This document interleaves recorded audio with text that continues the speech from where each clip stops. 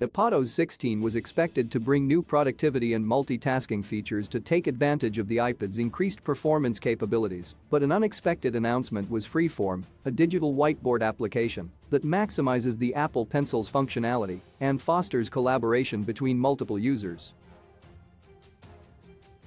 The software upgrade is slated for release in the fall after a preview at the Worldwide Developers Conference in June highlighted the latest features coming to the iPad. Every feature addition was overshadowed by Stage Manager, the flagship multitasking and productivity feature that will be added to iPadOS 16. Stage Manager makes using the iPad more like a traditional computer, but Freeform will do the opposite. With an open canvas style and Apple Pencil support, Freeform will likely be an application suited just for the iPad. Little is known about Freeform, including the release date. The application won't be included in the first official release of iPadOS 16, and that release might not even be on schedule. Though iOS and iPadOS upgrades are usually released at the same time, recent reports have indicated that might not be the case this year. Due to ambitious feature changes like Stage Manager, development is lagging behind Apple's traditional release schedule. For that reason, iPadOS 16 might be delayed to October, which will better line up with the release of new iPads.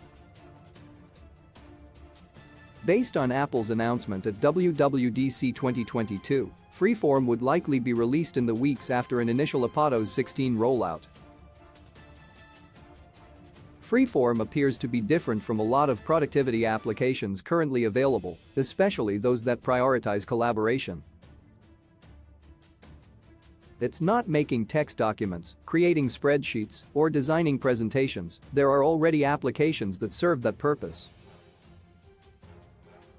From Apple, here's the iWork suite of productivity apps that include Pages, Numbers, and Keynote.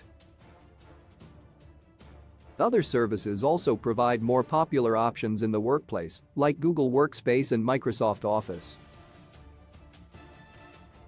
Apple's Freeform isn't like any of these platforms, and it isn't trying to be.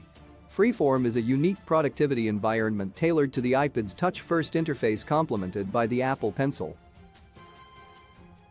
Freeform is an infinite, collaborative whiteboard and notepad. The idea behind Freeform can be viewed through the iPadOS 16 preview, though the details won't become completely clear until the feature is released later this year.